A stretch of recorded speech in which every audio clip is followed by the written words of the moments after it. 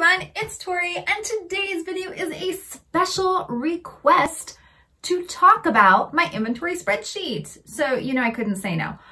So anyway, if you are brand new here, hello, I am an online small business owner together with my husband, partner, and best friend, Bill, and we are online resellers. That's our business. We sell mostly clothing and mostly on Poshmark.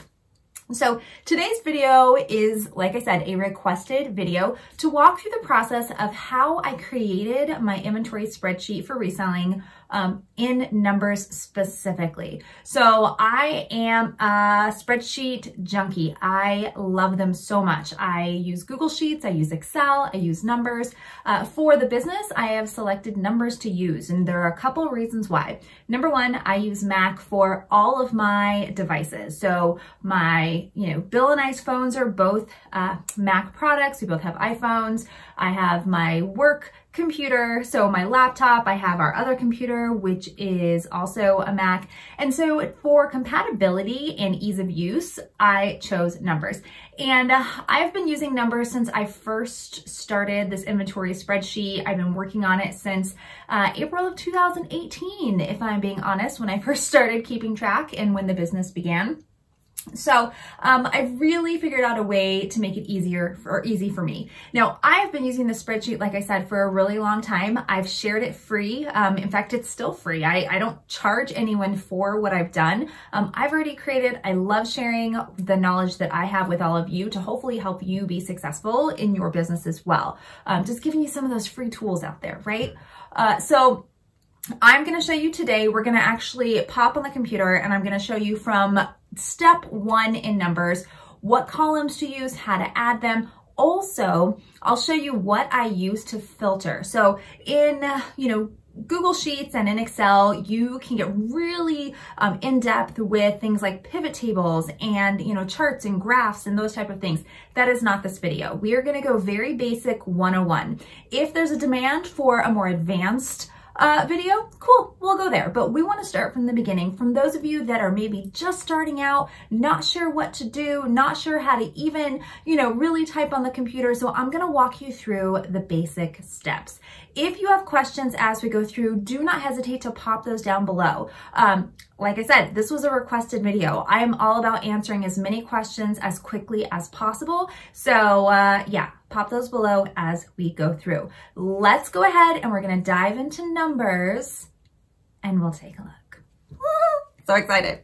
All right, we're gonna start here in an already formatted numbers inventory spreadsheet. In fact, this is our brand new for 2021 inventory spreadsheet. I do use a brand new a brand new file for every single year. It just keeps it organized. I can keep track of it easier. And, as you start to build your inventory, the more items you have listed, the more items you sell, it starts to get a little out of control. So I like to do a little refresh at the beginning of the year and clean some house. So we're going to take a look at this. Now, one thing I didn't mention in the introduction is, I've talked about inventory management and even shared my inventory spreadsheet and how I set it up at Poshmark in 2019. I was a speaker there. I've done a few things with Poshmark over the years and, I haven't changed it since then. It's the exact same thing. Now, I have added a few other tabs that might be of interest to you, like keeping track of your year-over-year revenue, keeping track of, your cost of goods, your profit and loss statement. These are all extra tabs that you can add. That's more for bookkeeping processes, but this is really going to be the inventory portion. That is what we're going to hone in on today. So again, I'm showing you right now, this is what our current inventory looks like. You can see we have only had a few sales so far this year. Well, I don't know if we have all of them marked on here. These are all of the categories that I utilize. So I'll walk through each of these, and like I said, we'll go through opening up a new tab and creating this, and then I'm going to show you how to easily organize and filter so you can get some of that information that you're looking for really quickly without having to run reports or anything extra outside of numbers. So the first couple of tabs, the bin and the SKU, when you are putting your items into your inventory, you need to have a tracking method. And I've talked to so many new resellers who, don't start with a tracking method. They just kind of put them where they go. And I'm going to revert back to when I first started.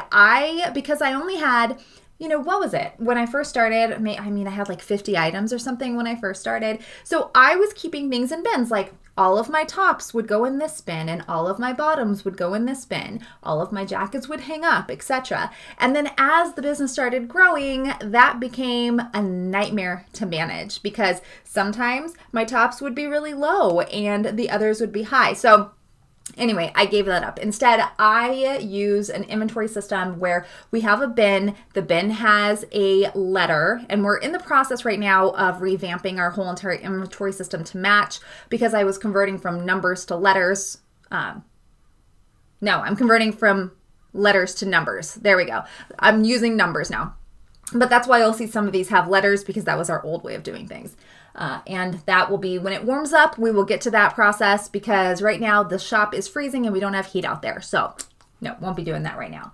But I always have the bin number and then also a SKU number. Now SKUs, I'm not going to go into detail with what it is, but it's an identifier for the item. There are a number of ways that you can create SKUs for items. A lot of people put how much they spent on the item, what year they purchased it, maybe what month, the number. We're very basic with ours right now, and ours just truly is the number, the individual unique number identified on that item. Makes it easy to find. And then we put that there, so then that way when we sell an item, we can go back and see where it is located and pull it very quickly. The next column is listing date. So with listing date, because I want to keep track of how long something has been listed, you can get this information on your sales report, I think on your inventory report on Poshmark, but I like to keep track of it because that way it's really easy for me to pop in and see, okay, what are my oldest items that we have? Revenue source. This may not be a column that is relevant to you. For us, because we have two different Poshmark closets, we have our modern closet called Flower and Anchor. That's where we do the most revenue. And then we have my passion project, my Girlygrrlstyle, which was the OG. That is the vintage closet. And so we do keep track of both of those just so that I can see where the money is coming from. So you may not need that if you don't have multiple revenue sources. And then revenue type, again, another column that may not be relevant to you. Because I do handmade or handcrafted items, I like to separate those out when I am looking at my books because I want to see, is it worth my time? Am I enjoying it? Do I love it? Am I making revenue from handcrafted items? So I do like to parse that out so I have that information. So those two tabs may be irrelevant to you, may not be necessary. In fact, we won't even include them in the basic sheet that we create here shortly. Category. So with Posh, as well as with any other platform. So I know that this is specific to Poshmark just because that's where we sell, but if you're a seller on, Mercari or Depop or eBay or whatever it is, these are all going to be very relevant to you. So a category, what is the item? What is it? Is it shorts? Is it tops? Is it bottoms? What is it? That helps you identifying the item. Also, it helps with trends when you run, when you're looking at items. There are reports that you can get. So one of the things that these inventory spreadsheets will not do, it's not going to give you a lot of data on the basic level. So you will want to, if you want that data, like what brands are selling for you, what items are selling for you, you would want to invest in something like the Sarah Styles LLC dashboard. Yes, I am an affiliate, but yes, I also use it and I think it's an amazing product. So I do want to make sure I clarify that. And there is a discount code for you at girlygrrlstyle.com if you are interested in checking it out. She's amazing. Then brand, always want to have the brand. Even if it's vintage, I do a lot of vintage and the brand is almost always vintage unless it's like a designer vintage piece. Then you have your listing title. Again, this is a lot of information that you may not need, but I like to keep all of this information in one location just in case I end up with two items that are very similar in nature. It helps that I can see like color-wise. For example, let's say we went into bin K, right? So we're looking for $11.49 in bin K. Well, let's say that there is another item that's exactly the same color, the same size, and it doesn't have a number for whatever reason. Who knows? Well, if you can look at the brand, you can look through the bags and look at the item and see the brand and make sure you're getting the right thing. So it's, I think that more information is not a bad thing. Okay, so that's the first half. That's the first half. And that's everything that's done pre-sale. So that's before the item has sold. The second half is going to be once the item has already sold. So this is the good news. We love this. So you have your order date, which is, going to be listed here. Sell through. I keep track of this. Essentially, this is just telling me how long, when it was initially listed to how long it sold. That is a formula, so I'm not going to put that in here when we get to the creation process, but I do want to show you why I have that there, just because I do keep track of that. I used to keep track of that more when we had a 90-day sell-through rate. So our business model used to be 90 days, sell through it. If it doesn't sell within 90 days, let's mark it down. Let's figure out what's going on, take new pictures.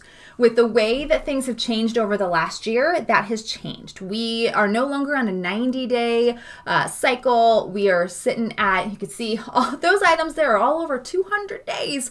And we found that actually is going to be pretty common for our business right now until things kind of reshift as we see in the upcoming year, maybe 2 years. Order price, obviously this is how much it sold for. Selling fees, you do want to have those selling fees in there. If there was a shipping discount, you want to include that. And then you have your total income. Now you'll notice here that letter O, the column is missing, and that's because I also keep track of the buyer's name on Poshmark. Or if it's a PayPal purchase, I keep track of their email, and I don't want to show that information for customer sensitive.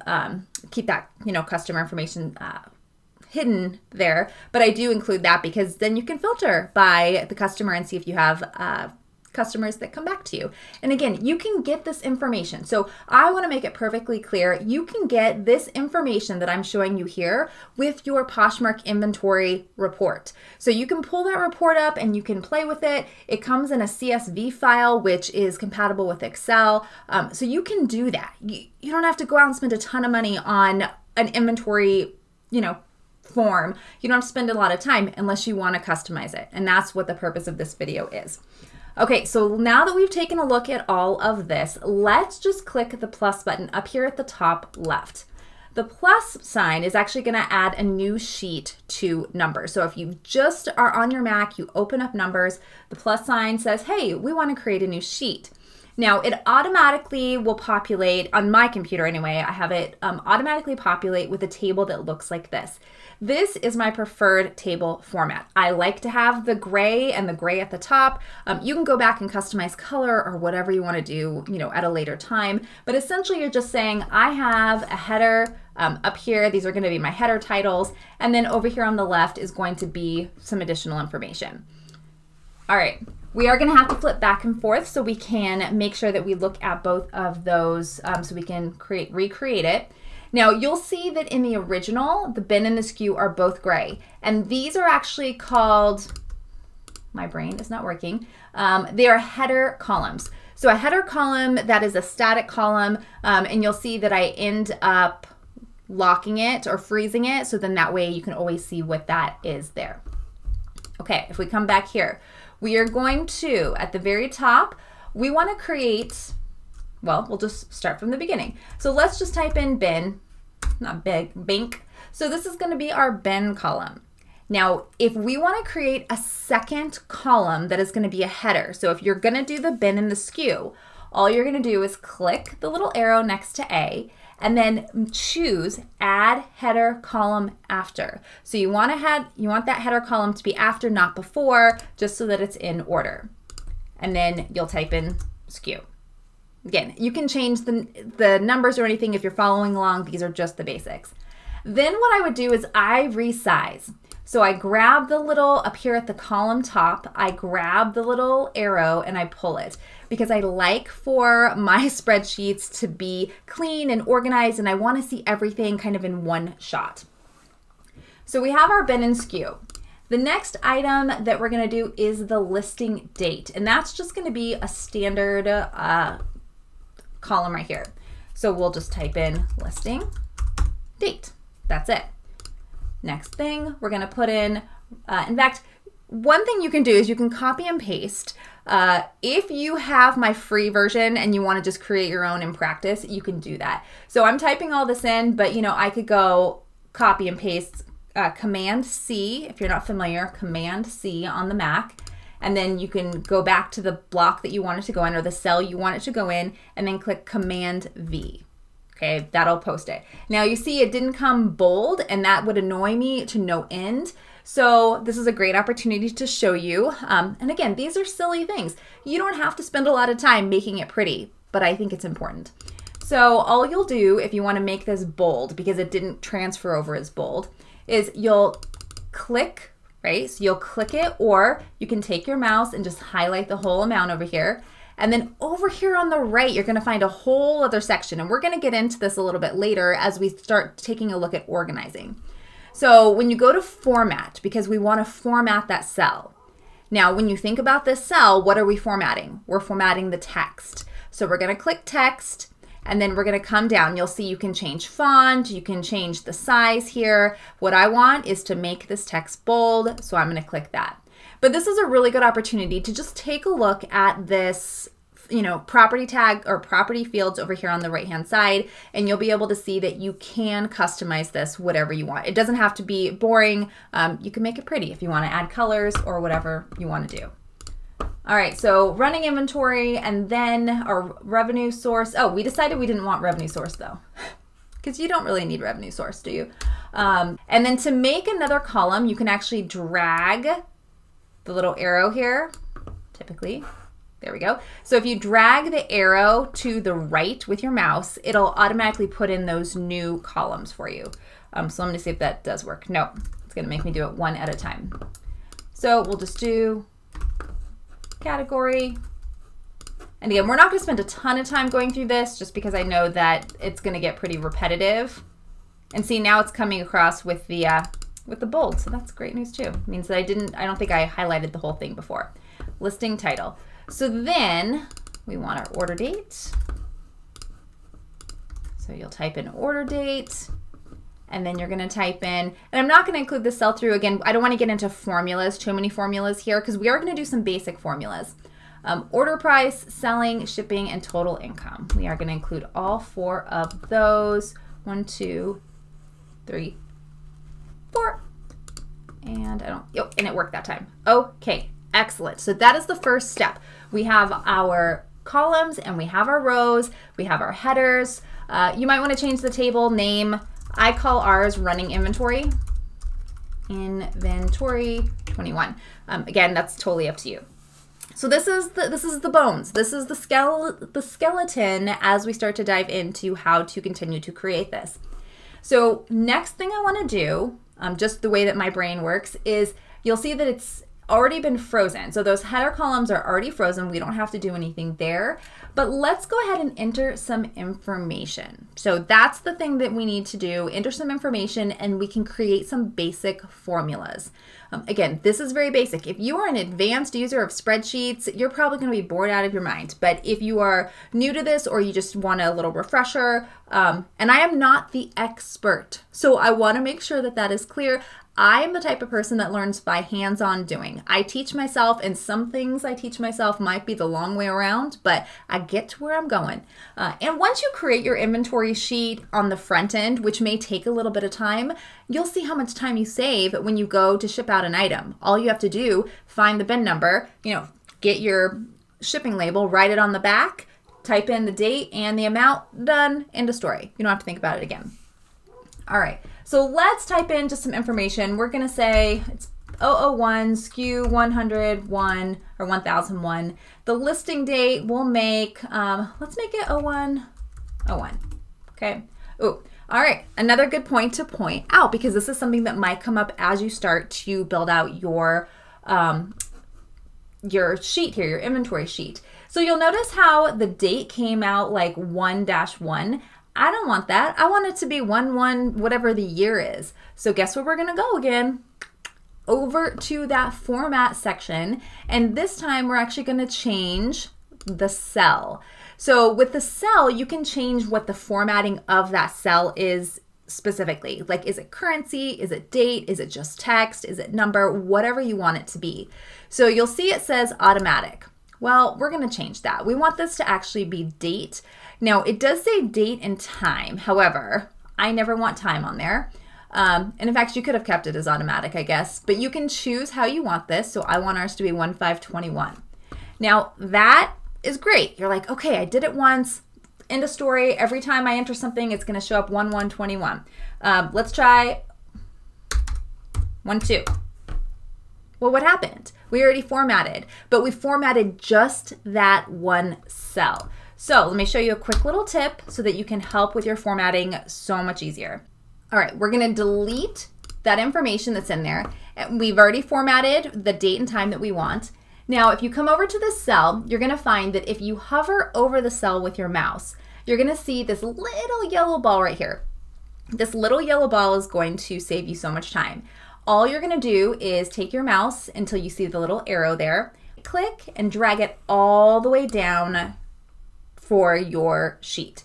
What that does is it formats all of those fields, so you don't have to do them all individually. It's a lifesaver. You can actually do it up here at the column level as well. So if you want to just do the whole column, you can do that. That saves you time. But I find that if I'm doing like a formula for something, that little yellow ball dragging it tends to save.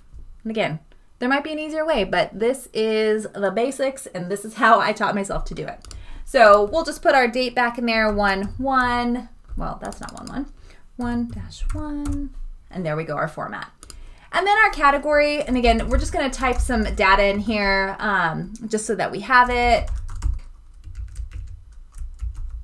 Here's another tip for you. If you are entering anything from the previous year, so I know some of you are just starting this, but some of your items may have been listed last year, you do need to make sure that you change the date, because if I type in 12 right now, 12 anything, and hit just the 12-1, it's gonna take me to 2021 because that's our current year. So we do wanna do 12, whatever the year is, the previous year, make sure you type that in individually, and then maybe we'll do a 9-5-20. Again, just playing around so we have a little bit of different data.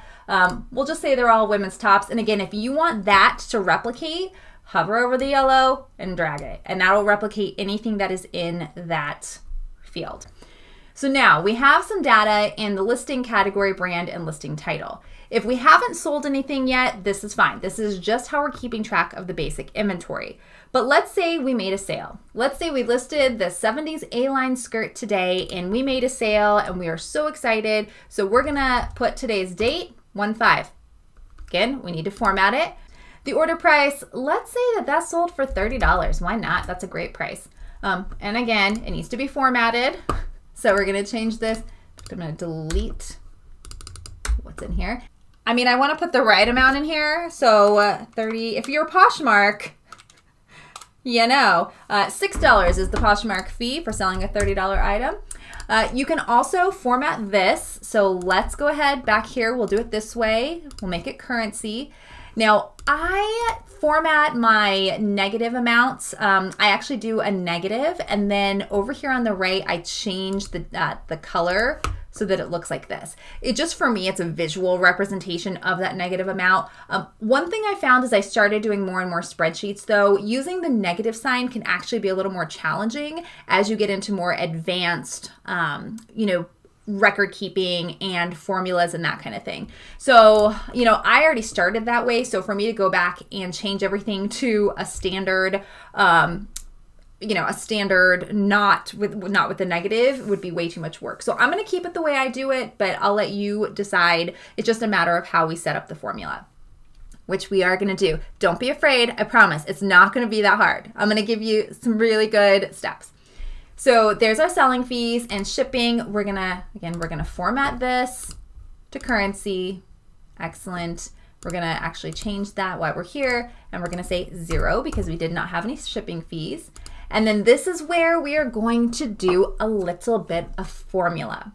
So I know it can be intimidating. You're thinking, I'm doing formulas. Oh my gosh, I don't want to have to learn how to do this. In fact, there are formulas that you can do that can automatically calculate the 20% of the order price. And, I could do that. I could sit down and do that. But then, of course, I start going into the rabbit hole of, but what if it's less than $15? Then it's a flat $2.95 rate. Or what if it's an Etsy purchase? So there are so many factors that can happen with this. So again, I try to keep it as simple as possible. So total income. So what is our total income? Our total income is going to be the order price minus the selling fees and minus the shipping. Couple ways you can do this.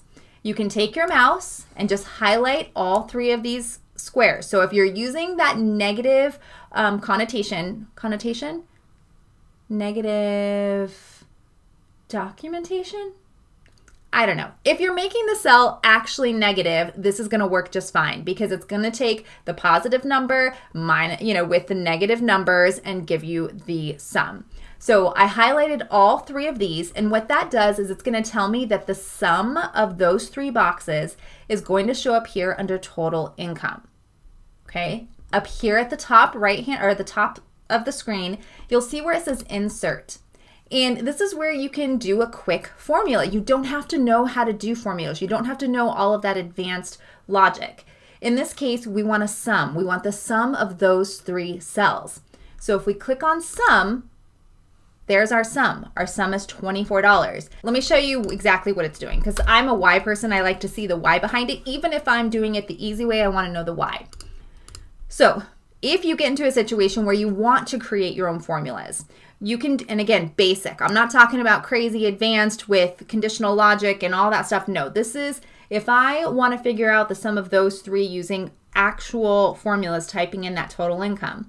I'll start with the equal sign because that will bring up your formula box. You click sum, you click the box, you click the box, you click the box, and enter. There we go. They make it even easier because they're automatically going to assume that you're, adding this to the negative numbers. Again, you don't need to know all that. Just drag and get to that point right there. So if we want that formula to repeat all the way down, we're going to do what we did before. We're going to find that little yellow dot right here.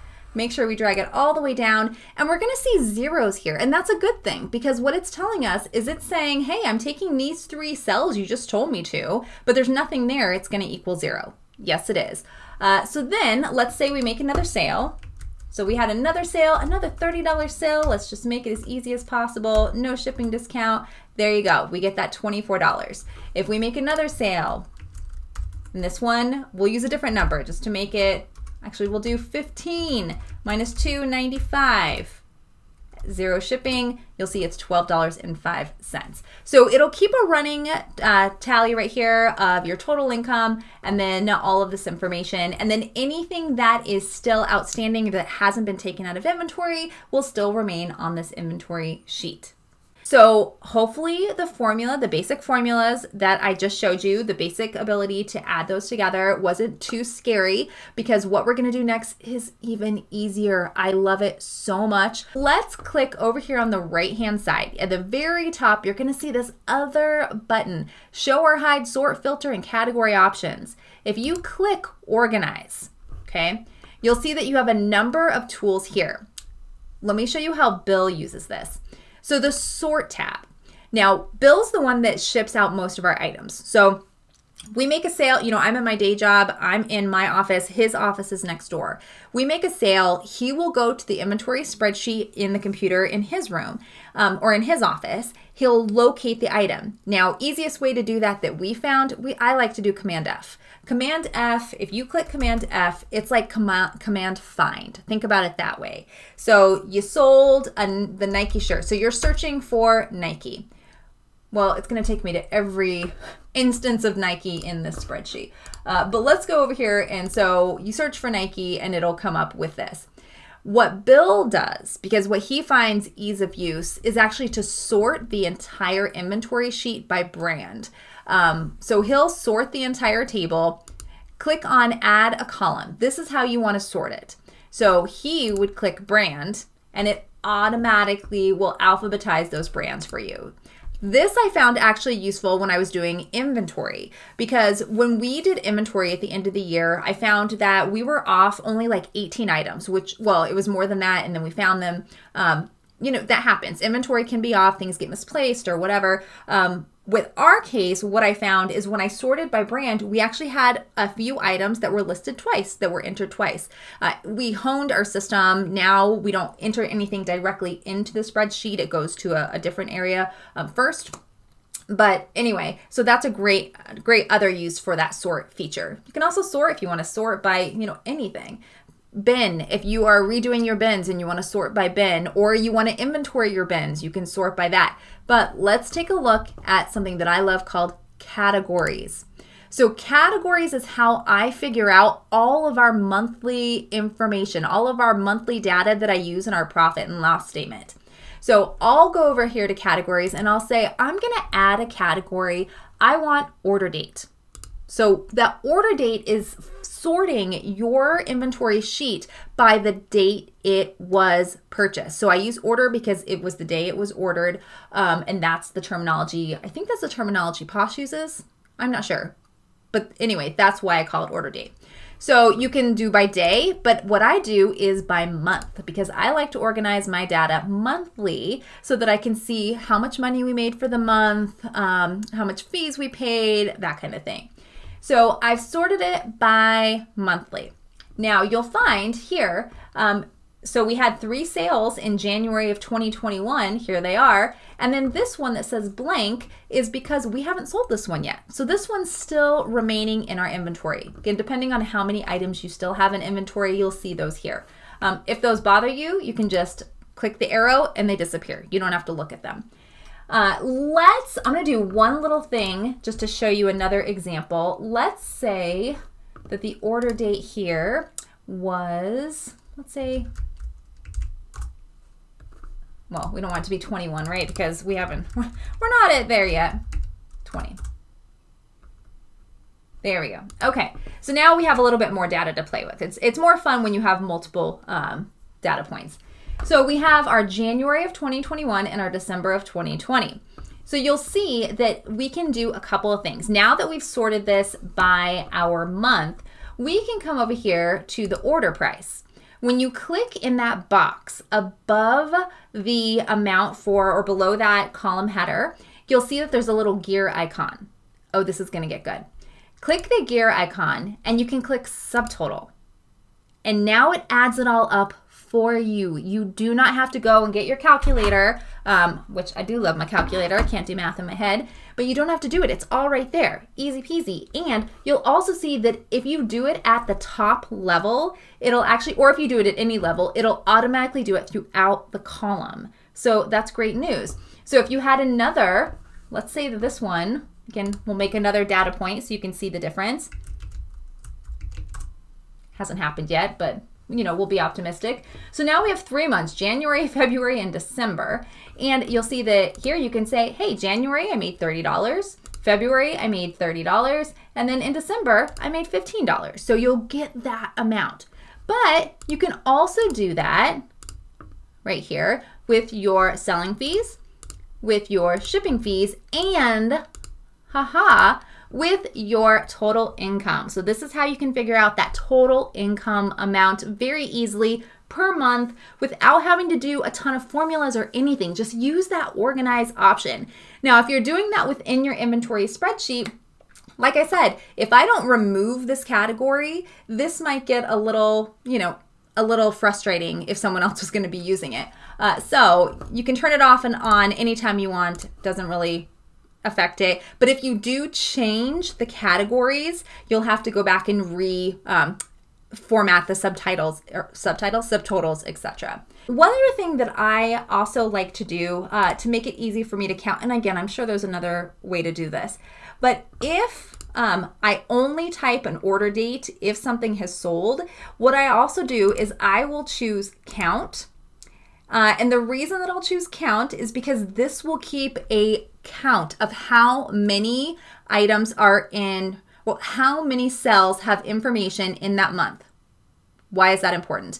Well, if you want a quick at a glance of how many items sold that month, we know that only one sold, so this is easy. But what if you had 50? You don't want to go through and add all 50 up in your head or with your calculator. So the count option is nice, and the reason I choose order date to put it in is just because it is one of those categories that you only fill out once it's sold. If it's not sold, there's nothing there, so you won't get a mistaken amount there.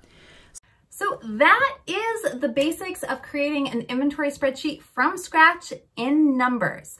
If there are any questions that I did not answer, make sure you pop those down in the comments below. Also, if you want me to do additional videos on the other sheets that I utilize, like the P&L sheet, that sheet is super important, but it does get into a little bit more advanced in formulas. Not too much though, not scary advanced, but it does take a little bit more time to go through those. So if you want to see any more videos that have to do with keeping track of your spreadsheets, keeping track of your inventory, or how you create it, again, let me know in the comments, 100%. Don't forget to like this video if you liked it.